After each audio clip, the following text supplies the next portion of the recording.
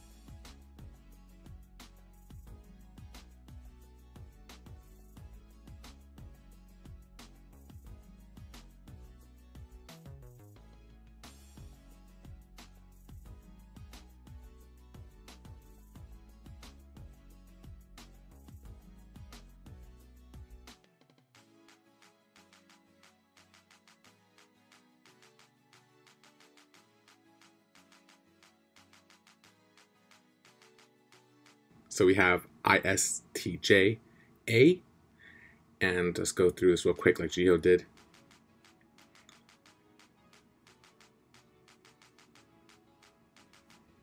And there's a lot more detail down here if you click start reading. No, I'm good. Logistician makes me sound a little robotic, I feel. Most abundant. Guess I'm a little basic then.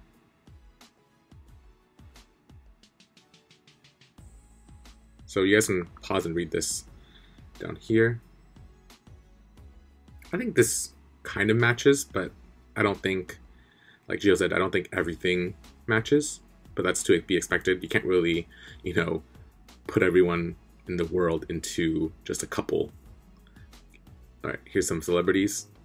I guess less well known than Jihyo's, Michael Jackson and Britney Spears, but we have Denzel Washington, Angela Merkel, Natalie Portman, Anthony Hopkins, Odin, George Washington, okay. I don't know how people would know that, but okay. Like there's fake people too.